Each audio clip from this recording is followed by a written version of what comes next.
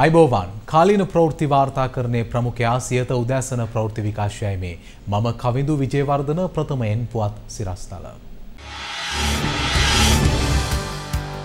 2024 දී ආර්ථිකය ප්‍රකෘතිමත් වන බව කියන අගමැති රනිල් ධම්මිකත් රනිල්ට දෙහි කපයි ඉල්ලා අස්වෙන්නත් කියයි වලංකඳ බිඳ දැමූ ගොන්නුසේ රටේම ආර්ථිකයට ඇන්න පිනාලා හඬා වැටෙන රට හමුවේ බකබකගා හිනා වෙන අද ටෙලිවැකියෙන්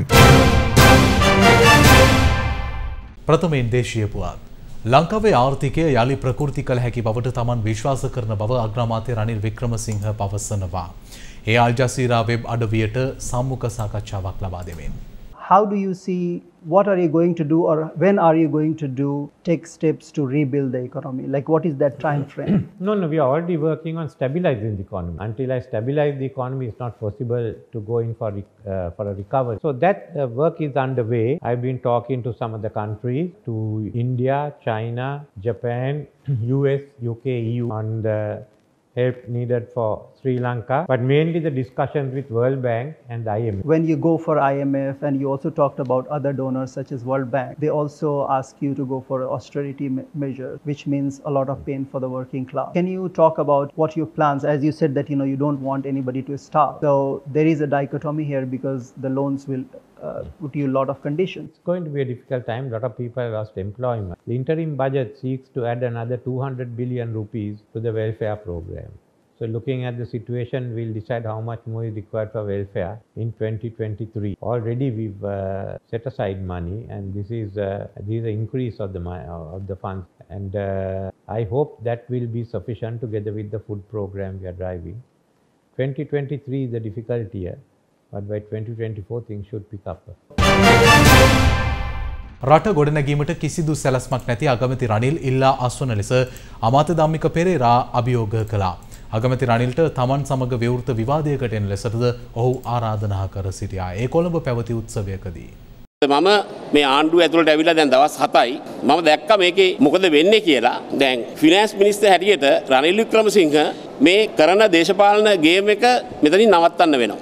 මොකද එයාට ඩොලර් ගේන හැම ප්‍රොජෙක්ට් එකක්ම නවත්තනවා. එයාට කිසිම ප්ලෑන් එකක් නැහැ රටේ කෑෂ් ෆ්ලෝ එක සම්බන්ධව. එයාට කිසිම ප්ලෑන් එකක් නැහැ මිනිසුන්ට කන්න දෙන විදිය සම්බන්ධව. කිසිම ප්ලෑන් එකක් නැහැ ඩොලර් ගේන විදිය සම්බන්ධව. ඉතින් මං හිතනවා එයා මේ වෙලාවේ මේ මිනිසුන්ගේ ප්‍රශ්න කිය ඇවිදින්න නැතුව ෆිනෑන්ස් මිනිස්ටර් හැටියට ප්‍රයිම් මිනිස්ටර් හැටියට ප්‍රශ්නයක් නැහැ. මේ රටට මෙහෙම දේවල් අපිට කරන්න මෙතනින් එහාට මම ඉඩ තියන්නේ නැහැ. මෙතනින් එහාට මමත් මං හිතන්නේ මේ අරගලයට සපෝට් එකට එළියට බහිනවා. මොකද මේකේ ඉඳීමෙන් මේ වගේ කතා නොකර ඉඳීමෙන් අපිට කිසිම මේකේ මිනිසුන්ගේ ප්‍රශ්න විසඳන්න බෑ. ඉතින් මං හිතනවා ෆිනෑන්ස් මිනිස්ටර් මෙතනින් එහාට මම එළියේ ඉන්නේ එයා රිසයින් වුණොත් මම මීඩියාකට කියනවා ඕපන් මීඩියා ඩිබේට් එකකට එන්න කියලා මේ කරන වැඩ මම එකින් එකට කියන්නම්.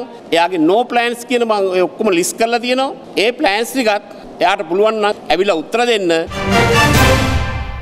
වත්මන් අගමැතිවරයා ඉල්ලා අස්වුනොත් අගමැති ධූරය බාර ගැනීමට තමන් සූදානම් බව ජනතා විමුක්ති පෙරමුණේ නායක පාර්ලිමේන්තු මන්ත්‍රී අනුර කුමාර දිසානායක පවසනවා. ඒ කොළඹ පැවති මාධ්‍ය හමුවකදී මා ඉතා පැහැදිලිව කියන්නේ මා සූදානම් බාර ගන්න. දැන් අගමැති ඉල්ලා අස්වෙන්න. මා මේ කියන්නේ අපි මාර මැජික් කාරයෝ ඉන්ද්‍රජාලිකයෝ නෙවෙයි. හැබැයි මේ අර්බුදය කෙටි කාලයක් ඇතුළත අපි සූදානම් මේ ජන ජීවිතය යථාවත් කරන්න.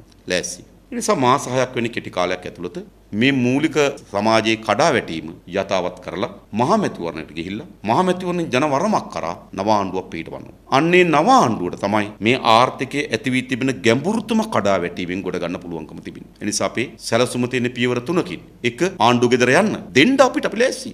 දෙක ටිකටි කාලයක් ඇතුළත මේ තත්ත්වය යථාවත් කරලා මාස 6ක් ඇතුළත මහචන්දෙට ගිහිල්ලා ජනතාවගේ ජනවරමකින් ආණ්ඩුවක් හදාගෙන අපි මේ ගොඩ ගන්න ලෑස්ති. නේද රනිල් වික්‍රමසිංහ දැන් එයාගේ අතේ බෝලේ තියෙන්නේ. දැන් යන්න ලෑස්ති බාර ගන්න. ඔබතුමාට බහුතරය හදාගෙන මේ කණ්ඩායම තෝරගන්න එපා.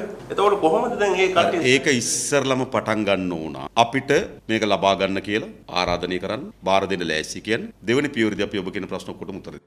ඔබතුමාට බාරගත්තොත් ඔබතුමාට බහුතරය හදන්න කණ්ඩායම වෙනුවට සාකච්ඡා කරලා බලන්නකෝ. ඒව ගැන කලබල වෙන්න එපා. එහෙම නැතුව අපි කියන්නේ නැහැ. ඔබතුමාලා කියන සාකච්ඡා කරලා සමහරත් එක්ක කතා බහ තියෙනවා. ඔබතුමා අගමැතිකම බාරගත්තොත් ජනාධිපතිවරයාත් අයින් කරනවා ඊට පස්සේ. ඔව්. ඔබතුමා දැන් ඉන්නේ අගමැති සීනෙක් කියලා කවුරු හරි කිව්වොත් අපෝ නෑ මල්ලි. අපෝ මල්ලි හිමිතන්න එපා. ඔගොල්ලෝ හිමිතුන අපි ගැන බලේ තනතුරු තාන්නමාන වරප්‍රසාද අපිව ඒවට ගන්න ඔබ හිතනවා අනෙක් හැම දේශපාලකකට ඒව වළංගුයි අපිට ඒව වළංගුනේ ජනතාව දැඩි පීඩාකාරීව සිටින අවස්ථාවක මෙරට ප්‍රබල පාලකයින් ඔසුළු විසුළු කරමින් සතුටින් කල්ගෙවන බව පූජ්‍යෝමල්පේ සෝබිත හිමියන් පවසනවා. මේ අතර සිරිල් ගාමිණී පියතුමන් ප්‍රකාශ කළේ මෙරටට මිලිටරි පාලනයක් අවශ්‍ය නැති බවයි.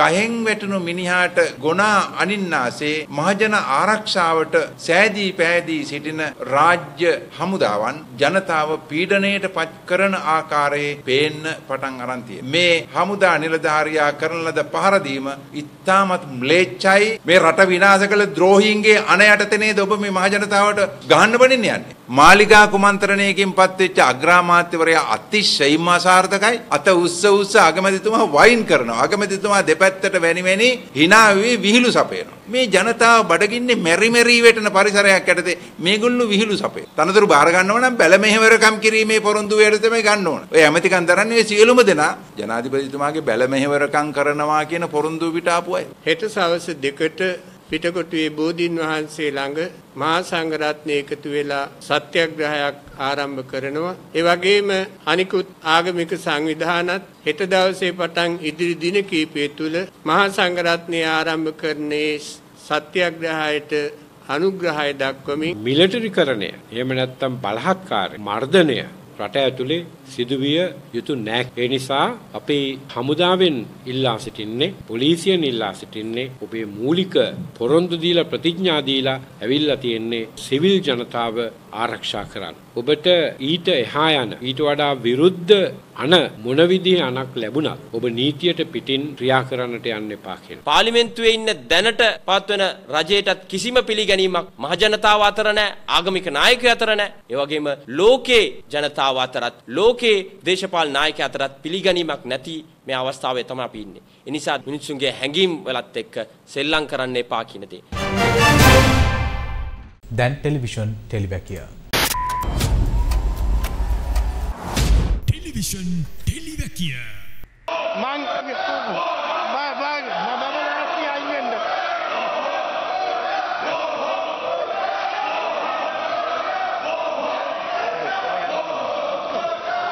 මේ ඊයේ පාර්ලිමේන්තුවයි 69 ලක්ෂයක් ඡන්දයේදී පත් කළ ජනාධිපති ගෝඨාභයත් පාර්ලිමේන්තු ඇවිත් මේ අගමැති රනිල් මෙරට අතිවිශාල දැවැන්ත පක්ෂයක් ජාතික ලැයිස්තු මන්ත්‍රී දුරේකට ඇද දැමූ නායකයයි. 6 වරක් අගමැතිකම් දරපු නායකයයි. පසුගේ මහමැතිවරණයේදී බින්දුවටම වැටුණු කෙනයි. මුළු කොළඹින්ම ඡන්ද 35,000ක්වත් ගන්නට බැරි වූ පක්ෂ නායකයයි. දැන් ඔහු රටේ අගමැති. ඒ ජනතා ඡන්දේ නම් නෙමෙයි.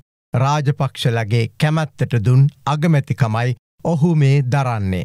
ඇත්තටම රාජපක්ෂ පවුලේ රැකවලා ඔහුයි. ඒ බව අමුතුවෙන් කිව යුතු නැහැ. අපට ඇති ප්‍රධානතම ප්‍රශ්නය ගෝඨාභය ජනාධිපති අගමැති රනිල්ගෙයි පාර්ලිමේන්තු හිනාවයි. මේ දෙන්නටම මාර හිනා. ඇත්තටම මේ දෙන්නම හිනා වෙන්නේ හදවතින්ම බව කිව යුතුයි. මොකද මේ උන්දලට ඇත්තේ ගල්වුණු දුක වේදනාව දැනෙන්නේ නැති හදවත්. ඇත්තටම තෙතමනේ කඳුල වේදනාව දන්නෙම නැති හදවත්. ජීවිතේට හාල් කිලෝවක් ගන්න, මාළු 500ක් ගන්න, එළවලුවක් ගන්න කඩේකට ගිය නැති මිනිස්සුන්ගේ නොදන්නාකම නොදැනෙනකම තමයි මේ දෙන්නගෙම හිනාව තුළ තියෙන්නේ නේද? ජීවිතයට පෝලිමක ඉඳලා නැති, ආණ්ඩුවේ රෝහලකින් බෙහෙත් ගන්න ගිහින් නැති මේ දෙන්නටම තිබුණේ මාන්නෙන් උපහාසයෙන් උද්දච්චකමින් පිරුණු සිනහවනුයි. මරුම මරු වැඩේ කියන්නේ අගමැති රනිල් ඊයේ මෙහෙමත් කිව්වා. මහා බැංකු සංඛ්‍යා ලේඛන අනුව වර්තමාන ආර්ථික වර්ධන වේගය ඍණ 4ත් ඍණ 5ත් අතර අගයක් ගන්නවා. IMF සංඛ්‍යා ලේඛන අනුව එය ඍණ 6ක් ඍණ 7ක් අතර වෙනවා. අපේ දලදේශීය නිෂ්පාදනය 2018 ඇමරිකන් ඩොලර් බිලියන 94.4යි. අවුරුදු 4-5ක් තුල අපේ දලදේශීය නිෂ්පාදනය අඩු වෙලා තියෙනවා. දැන් 2018 දී අගමැති රනිල් එයාගේ කාලේ ආර්ථිකය යම් ප්‍රමාණයකට හොඳට තිබිලා තියෙනවා. එතකොට හිමින් හිමින් තමයි ආර්ථිකේ කඩා වැටීම ආරම්භ වෙලා තියෙන්නේ නේද? දැන් ඇත්තටම බැලුවාම කොහොම කළත් ඔය ජනාධිපති ගෝඨාභයත් ඔය අගමැති රනිලුත් මේ කඩා වැටීමේ ප්‍රධාන කොටස්කරුවන්. ආය අමුතුවෙන් ඒක කියන්න දෙයක් නැහැ. දැන් බලන්නකො 2018න් පස්සේ හිමින් හිමින් ක්‍රමක්‍රමයෙන් කඩා වැටෙන්න ආරම්භ වූ මේ ආර්ථිකයේ ඉතිරි ටික හොඳටම විනාශ කරලා දැම්මේ කවුද? ගෝඨාභය රාජපක්ෂගේ කාලෙනේ නේද? ඔය පහුගිය අවුරුද්දේ මේ අවුරුද්දේ තමයි හොඳම බිඳ වැටීම තියෙන්නේ. රටේ ආර්ථිකයේ අපේ ජන ජීවිත කාබාසනියා කරලා දැන් හක ගාලා බක ගාලා hina වෙන අපූර්ව බලන්න. ඇත්තටම තමුන්ලට මේ රටේ ජනතාවගේ මේ අවාසනාවන්ත තත්ත්වයේ දුක වේදනාව දැනෙන්න විදිහක් නැහැ. දැනෙනවා නම් හිතක් පපුවක් තියෙන මිනිස්සුන්ට මෙහෙම රටක් බංකොලොත් වෙනකම් බලා ඉන්න පුළුවන්ද? මේසා විශාල මහා ධනස්කන්ධයක් හොරා ගන්න පුළුවන්ද නේද? බැහැනේ. ලොකුම ප්‍රශ්නය රට හඬද්දී රට මලගමක් වෙලා තියෙද්දි මේ අය hina වෙන්නේ කොහොමද කියන එකයි. මේ hina වෙන්නේ කාටද කියන එකයි. මේ ඊයේ වැඩ නිම කරලා නිවෙස්වලට යාමට ජනතාව විඳ දුක පේනවද? දුම්රියේ යන හැටි මොන තරම් භයානකද? නමුත් රනිල්ලා ගෝඨාභයලා තාම සඳලු තලවල සෞදිය පුරනවා. පාර්ලිමේන්තු ජෝක් චිත්‍රපටියටත් හපන් තැනකට පත් වෙලා. මේ සියල්ල පැත්තකින් තියමු. අර ප්‍රසිද්ධ දාර්ශනික මතයක් තියෙනවා. ඒ නුඹලා මහා මන්දිර ගෙවල් හදනවා. නුඹලා මහා මාර්ග හදනවා. නුඹලා මහා කුළුණු ප්‍රදර්ශන ශාලා හදනවා. අහස උසට ගොඩනැගිලි හදනවා. නමුත් නුඹලා හිතන්නේ ඒ සියල්ල තමයි අනාගතය කියලා. නමුත් රටක අනාගතය යනු ඒ රටේ පුංචි දරුවන්. රටක අනාගතය යනු දරුවන්ගේ අධ්‍යාපනයයි. ඇත්තටම රටක අනාගතය යනු දරුවන් සහ දරුවන්ගේ අධ්‍යාපනය නම් මේ තාක් අපේ රටේ දරුවන් වෙනුවෙන් මේ hina වෙන ගෝඨාභයත් මහහයියෙන් කොක් කඩලා සිනාසෙන රනිලුත් මේ දක්වා මොනවද කරලා තියෙන්නේ කියලා අහන්නම ඕනේ. අපේ දරුවන්ගේ අධ්‍යාපනයට කොවිඩ් නිසා මහබාධාවක් ඇති වුණා. ඒ වෙලාවේ ඔන්ලයින් අධ්‍යාපනය එළියට ආවා. පේනතෙක් මානයක ඔන්ලයින් අධ්‍යාපනයට අවශ්‍ය පහසුකම් නැහැ. ටැබ් නැහැ. සිග්නල් නැහැ. ඩේටා නැහැ. Online fail. මේ කිසිම කෙනෙකුට ඒ ගැන සැලසුම් එදා තිබුණෙත් නැහැ. අදත් නැහැ. ඔන්ලයින් ඩේටා පැත්තක තියමුකෝ. 74න් පසුව ආණ්ඩු කීයක් පත් වුණාද? අධ්‍යාපන ඇමතිවරු කී දෙනෙක් හිටියද? අදත් වැසිකිලි කැසිකිලි පහසුකම් නැති පාසැල් 700ක් තියෙනවා. අඩුම ගානේ ගුරුවරයෙකුටවත් පෞද්ගලික සනීපාරක්ෂක පහසුකම් ඒ පාසැල් තුල නැහැ. දරුවෙකුට පාසැල් කාලය තුල සුළුදිය පහ කරන්නවත් අවශ්‍ය පහසුකම් දෙන්න බැරිව ගිය මේ පාලකින් තමයි රට බංකොලොත් වෙනකන් බලන් ඉඳලා දැන් හක ගාලා බක ගාලා hina වෙන්නේ. විශ්වාස කරනවද බීමට ජලය බිඳක් නැති පාසැල් 700කට වැඩියෙන් තියෙනවා කියලා? අත් හොදනවා තියා බොන්න වතුර නැති පාසල් තියෙනවා කියලා? පරිගණක පහසුකම් ඇති පාසැල්වල ප්‍රතිශතය 20%කටත් අඩුයි කියලා? ලංකාවේ ළමුන් 10ට අඩු, ඒ කියන්නේ 10 දෙනෙකුට අඩු පාසැල් 120කට වැඩියෙන් තියෙනවා. සිසුන් 200ට අඩු පාසැල් 5143ක් විතර තියෙනවා. ඇත්තටම මේ සියලු සංඛ්‍යා රජයේ ඒවා. නමුත් අප විශ්වාස කරන්නේ සත්‍ය මීට වෙනස් බවයි. ඇත්තම කිව්වොත් මූලික පහසුකම් නැති ගුරුවරු හිඟ පාසැල් සංඛ්‍යාව මේ කියන සංඛ්‍යා ලේඛනවලට වඩා නම් වෙනස්. ඊට වඩා වැඩි. ඊට වඩා විශාලයි. දැන් අදත් තියෙන්නේ මෙහෙම රටක්. අධ්‍යාපන ඇමතිවරු කී දෙනෙක් හිටිය රටක්ද කියලාත් අප මුලින් ඇහුවනේ නේද? ඇත්තටම කොවිඩ් වසංගතයෙන් ආරම්භ වුණු පාසල් අධ්‍යාපනයේ බිඳවැටීම සමස්ත ආර්ථික බිඳවැටීමත් එක්ක දැන් හොඳටම උග්‍ර වෙලා. අද දරුවන්ගේ අභ්‍යාස පොතක මිල දෙගුණයක් වෙලා. එක පොත බෙදාගෙන වැඩ කරගන්න බැරි දරුවන් ඉන්නවා. සපත්තු කුට්ටම ඉහළ ගිහිල්ලා. සපත්තු කුට්ටමේ මිල ඉහළ ගිහිල්ලා. ගිහිල්ලා. ටියුෂන් ගාස්තු ඩබල් වෙලා. ඔන්ලයින් යන්න පුළුවන් අයටවත් ඩේටා කාඩ්වල ගාන ඉහළ ගිහිල්ලා. දරුවන් 3 දෙනෙකු ඉන්න පවුල්වල තාත්තල අම්මල හොඳටම අසරණයි. ප්‍රවාහන ගාස්තු ඉහළ ගිහිල්ලා. මේ සියල්ලම මැද අද මේ දරුවන් ඉන්දන අර්බුදයත් එක්ක පාසල් යන විදිහ පේනවද? ලොරි තට්ටුවල යන්න ගිහිල්ලා අතපය කඩාගෙන යාන්තම් ජීවිතේ බේරගත්ත දරුවෝ ගැන අප පහුගිය දවස්වල වාර්තා කළා. අද සමහර දරුවෝ යන්නේ බස්වල වහලේ. මොන තරම් අවදානම්ද? දැන් මේ දුක් විඳින අය අතර මේ පාර්ලිමේන්තුවේ 225න් කාගේවත් දරුවෙක් නැහැ. උංග දෙනෙකුගේ දරුවෝ ඉන්නේ විදේශ රටවල, විදේශ පාසල්වල, විදේශ විශ්වවිද්‍යාලවල. ඒ නිසා අද අපේ දරුවන්ගේ ජීවිත අවදානම මේ කාටවත් පේන්නේ නැහැ. එයාලට හිනා. නමුත් දරුවනේ අප එකක් මතක තබාගත යුතුයි.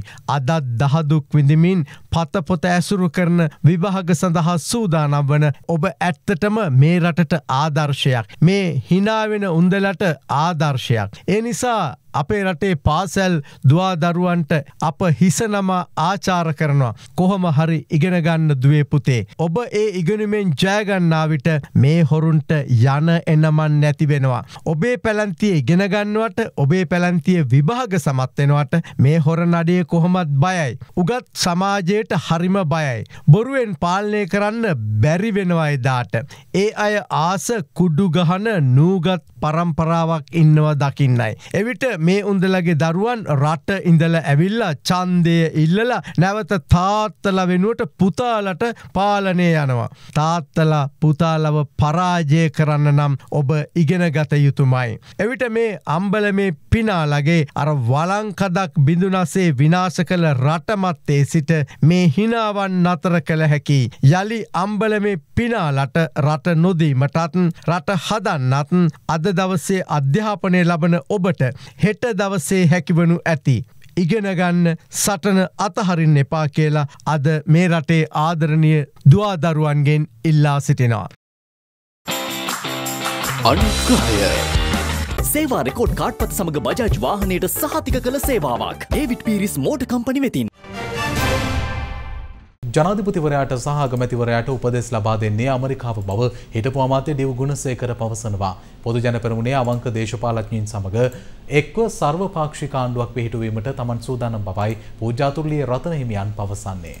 පාර්ලිමේන්තුවේ විරුද්ධ පක්ෂයේ එකඟතාවයක් නැතුව පත් කරපු අගමැතිවරයෙක් ඉන්නේ. ඒ වගේම ජනාධිපතිවරයා නෙවෙයි අගමැතිවරයා පත් කරන්න ඕන පාර්ලිමේන්තුවේ බහුතර එකඟතාවයේ තියෙන පුජ්‍යලයෙක්. ඒ අනුව පාර්ලිමේන්තුවේ 113ක් එකතු වෙලා අපි විශ්වාස කරනවා ආණ්ඩු පක්ෂයේ ඉන්න සමාජය ගැන හිතන්න පුළුවන්, රටේ අනාගතය ගැන හිතන්න පුළුවන් අවංක පිරිසක් පොදු ජන පෙරමුණේ ඉන්නවා කියලා අපි විශ්වාස කරනවා. IMF එකට අපි 16 වතාවක් ගෙහින් තියෙන අලුත් දෙයක් නෙවෙයි. IMF එකේ සමහර නිර්දේශ ක්‍රියාත්මක කරලා තමයි අපි මේ අමාරු වෙట్లా තියෙන්නේ. විදේශ ප්‍රතිපත්තිය ඇමරිකාවට ගැති ප්‍රතිපත්තියක් කරා යනවා. අදවත් ඒක රට පාලනය කරන්නේ ඇමරිකන් තානාපති වෙන්නේ ජූලි. එයා තමයි පිටිපස්සෙන් උපදෙස්. එයා පිටිපස්සේ උපදෙස් දෙන්නේ අගමැතිවරයා ජනාධිපතිවරයා දෙන්නට. සර්වපාක්ෂික ආණ්ඩුවක් ඉක්මනටම හදන්න පුළුවන් විදිය බලන්න ඕනේ. ඒ වගේම අරාජිකත්වයේ විසින් විවරයක් මතු කළා තියෙනවා එවැනි සර්වපාක්ෂික ආණ්ඩුවක් ඇතිවීමට. පොදු ජන පෙරමුණේ ඉන්න අයගෙන් තමයි අපිට මේ ආණ්ඩුව හදන්න වමනා ශක්තිය හා දායකත්වය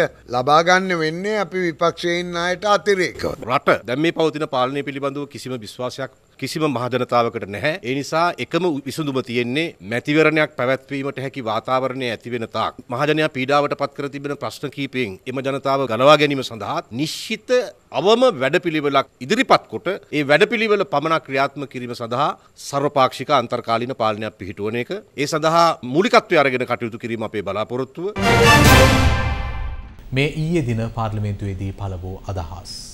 ජූනි 23 හෝ 24 දින ශ්‍රී ලංකාවට ඉන්ධන නෞකාවක් පැමිණෙන බවටත් බලශක්ති අමාත්‍යවරයා විසින් ජනතාව නොමග යැවීම සම්බන්ධයෙන් ආණ්ඩුවේ පැහැදිලි කිරීම කුමක්ද? අපිට මේ වන විට IOC සමාගමෙන් ලබා දීලා තියෙන පළවෙනි නෞකාව වෙන්නේ පෙට්‍රල් නෞකාව 22 23 කියන දවස් දෙක තුන. ඒක තමයි අපිට තහවුරු කරපු එකක් තියෙන්නේ. ඊයේ රාත්‍රියේ අපිට කමිටුවෙන් අනුමැතියක් දුන්නා එක්තරා සමාගමකට 13 වෙනිදාට මේ රටට අවශ්‍ය ඉන්ධන ටික ගේන්න. නමුත් ගැටලුවක් තියෙනවා වෙනදා අපි ගත්ත මිලට වැඩිය වැඩි මිලකට තමයි ඔවුන් ඉදිරිපත් කළා තියෙන්නේ. මේකෙන් කොමිස් මුදල් ලැබෙනවා. මෙන්න මේ වැඩි මුදලකට ඉන්ධන ගන්න යනවා. වැරදි සමාජ මතයක් ගොඩනගන්න උත්සාහ කරන නිසා ඒ සමාගම් පවා දැන් අපිට දන්වලා තියෙනවා අපේ මේ ඇනවුම් අපි ලබා දෙන්න කටයුතු කරන්නේ නැහැ. ඒ සමාගම් වලටත් බරපතල ප්‍රශ්නයක් බවට පත් වෙලා තියෙනවා කියලා. යම් කිසි ක්‍රමවේදයේ වැරද්දක් තියෙනවා නම් කෝප් කමිටුව තියෙනවා. ගිණුම්කාරක සභාව තියෙනවා. ඒ ඕනම එකකට ගෙන්නලා මේ ඇනවුම් පිළිබඳව කටයුතු කරපු නිලධාරීන්ගෙන් ප්‍රශ්න කරන්න. මෙතන කාටවත් හම්බ කරන්නවත් මේව කරන්න වැඩක් නැහැ. ඊයේ ලෝක තෙල් වෙළඳ පොලේ තෙල් මිල 110කට වඩා පල්ලෙහාට ආවා. රුපියල් මිලියන 700ක් දෙන්න යනවා කියලා එක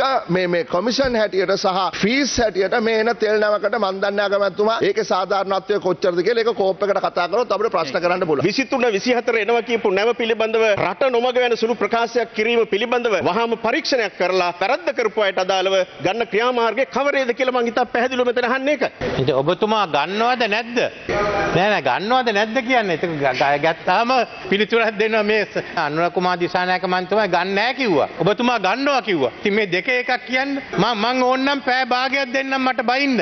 අද කියුතු විදිහට උත්තර දෙන්න. මිස්ටර් බීන්ගේ තත්ත්වය හොඳයි. ඔබතුමා විපක්ෂේ මෙන්න මේ පුටුවේ වාඩි වෙලා ඉන්නේ. ඔබතුමා දැන් මිස්ටර් බීන් වෙන්න එපා. ඔබතුමා රටේ ගරු කටයුතු අගමැතිවරයා. මම අහන්නේ මේ රටේ ජනතාවගේ දැවෙන මාරාන්තික ප්‍රශ්නය. අද අපිට සිදු වුණා මේ රටේ අපනයන සංගමෙන් දැන් මුදල් ඉල්ල ගන්න තෙල් ගේන්න. බලාපොරොත්තු වෙනවා 10 වෙනිදා ඩීසල් නෞකාවකුත් ගෙවීම් කරලා තියෙනවා 15 වෙනිදා සහ 17 වෙනිදා අතර තවත් ඩීසල් නෞකාවකට IOC සමාගමේ ඒ නෞකාවටත් පෙර ගෙවීමක් කරලා තියෙනවා කොටසක් මුදල් 22 23 පෙට්‍රල් නෞකාවකට ගෙවලා තියෙනවා. ඊට පෙර ගන්න තියෙන පෙට්‍රල් නෞකාව තමයි ගන්න ඕන නම් අපි 13 වෙනිදා ගන්න ඕන කියන එක. ඒකට බාධාවක් කරන්නේ නැත්නම් ඒකටත් අද අපි ගෙවීම කරන්න පුළුවන් කොටසක් ඩොලර් මිලියන 26ක් මහ බැංකුව සූදානම් වෙලා ඉන්නවා. එහෙම වුණොත් අපිට 13යි 15 අතර පෙට්‍රල් නෞකාවක් ගෙන්න පුළුවන්. ඉදිරි කාලයේදී නොකඩවා ගෑස් සැපයීම පවත්වාගෙන යාමට වැඩපිළිවෙලක් තිබේද? මේ මාස 9 වෙනි දින ගෑස් තොග දිවෙන්න ලැබීමෙන් පසු ජූලි මාසේ 11 වෙනි දිනේ සිට රට පුරා බෙදා හැරීම සිදු කිරීමට නියමිතයි. ආණ්ඩුවට ඉදිරි මාස 4ක කාලයක ගෑස් සිඟයකින් තොරව ලබා දිය හැකි බව මගේ විශ්වාසයයි. ලෝකේ වෙන රටවල් වල අපි දකිනවා දේශපාලනඥයෝ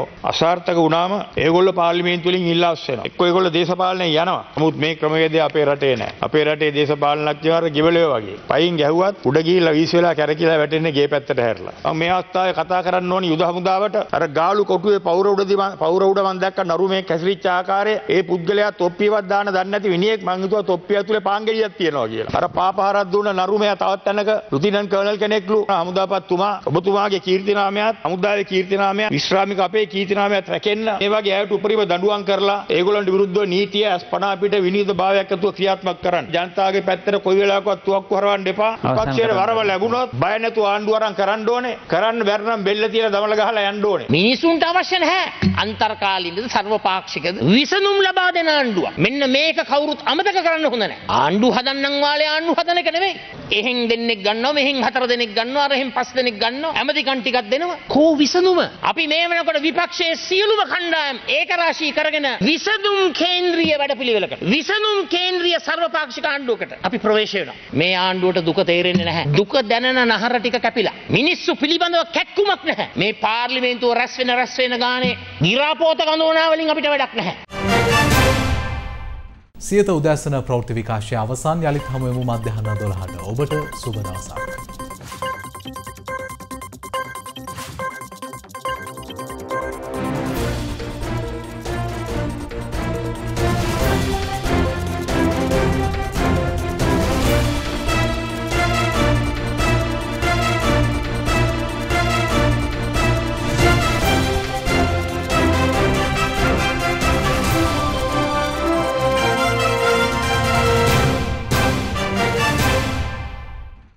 දිනපතා අලුත් වීඩියෝ සහ ප්‍රවෘත්ති නැරඹීමට ඉහත බටන් එක ක්ලික් කර සියත TV සබ්ස්ක්‍රයිබ් කරන්න.